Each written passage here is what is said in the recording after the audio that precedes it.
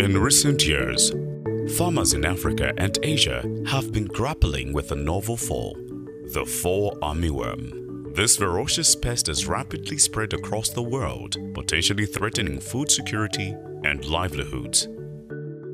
But there's hope. A variety of low-cost agroecological approaches offer sustainable and effective solutions for controlling this pest.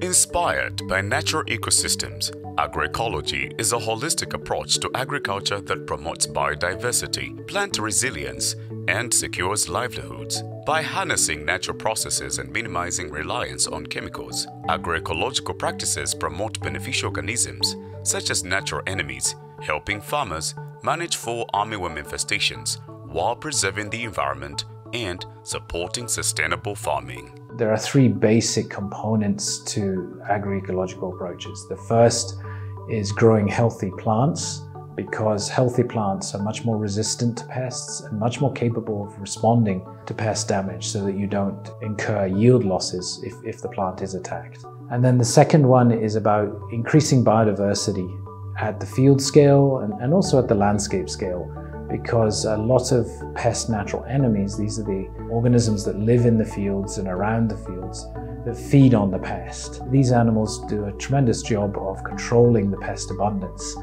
The last solution is particular management options that you might select to try and control pests. For example, maybe releasing natural enemies, managing fields with intercrops, for example, or even some measures such as using non-chemical means of controlling the pest directly, such as picking or putting sand in the funnels and so forth. Farmers can use a variety of agroecological approaches to successfully manage fall armyworm. Integrated soil fertility management, including mulching of crop residues or compost, leads to robust plants that are resilient to pest attacks and can recover from damage. Intercropping, pheromone traps, and beneficial insects such as parasitoids or sucking bags can also be released to prey on fall armyworm larvae.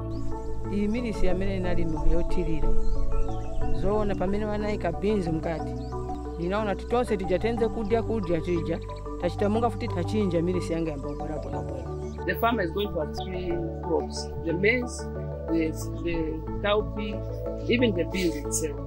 And the farmer will have household income security. Agroecology is not only a solution to managing fall armyworm, but also a path towards reliant and sustainable agriculture for a better future.